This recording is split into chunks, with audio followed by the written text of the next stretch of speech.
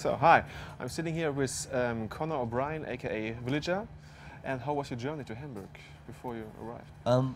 We were playing Super Mario Kart 3 the whole way, so I had headphones on and I was playing computer games. And every now and again we'd look out the window and go, oh, wow, and then we'd get back into our computer game. It got very competitive.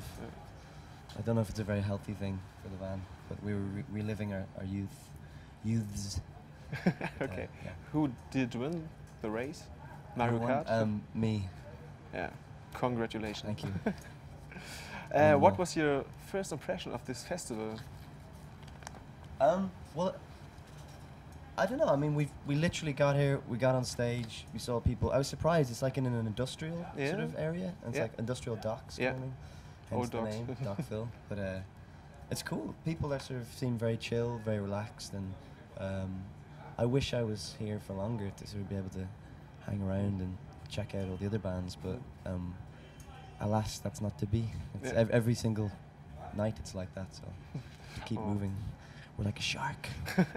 Maybe next year.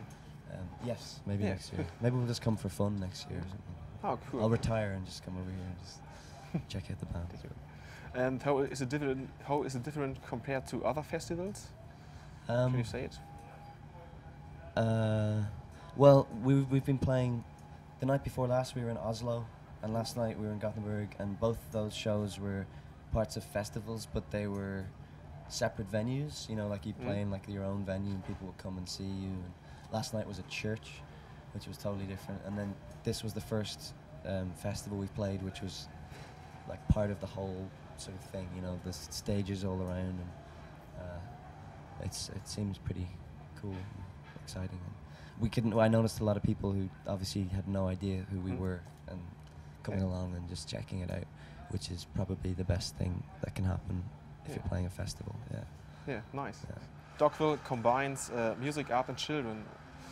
Music, you know, Dockville. And architecture. Yeah, the whole festival combines music, art, and children. Where's the art? Where's the art? You know the village. On this area, there's a lot of art. Ooh. I haven't had time yet to see anything, but I can show you. It's just a few steps away. Cool. After the interview, I will show you. And your lyrics are very poetry. They are poetic. Poetic. Yeah. Thank you. I know. Yeah. What is your inspiration for the lyrics? It's very hard to say in generally. Every single song is very different. I tend to, this particular album that we're touring at the moment was very obsessed with kind of ideas of growth and change, and very big ideas of, there's lots of death in there as well, but without trying to be too morose or anything. I think I wanted to maintain some sort of comedy aspect. Also, truth events. True events, yeah, or fake events, or anything, yeah. I think I sort of use fiction to sort of flesh out certain preoccupations that I've got going on in my subconscious. Do you want to see the art? Yeah. Show me. Yeah, I can show you now. Right now? Yeah, right now. Let's do it. Yeah, thank you for the interview, man. Cool, thank you. Cheers. Yeah. Bye.